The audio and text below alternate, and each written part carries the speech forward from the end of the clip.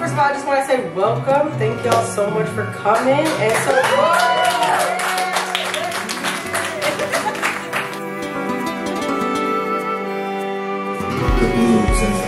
there's another blue and orange piece like right behind over there. Another blue. A lot of the times I kind of use blue and orange to represent masculine and feminine energy.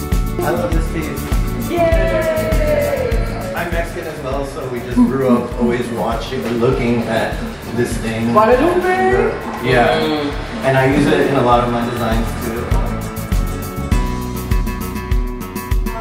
Something that I really like to do is try to make art more, not only more accessible, but more relatable. Like you can look at it and you're like, okay, I see this, you know, and not only I see me, I see someone that looks like me, I see someone who has a similar vision, you know.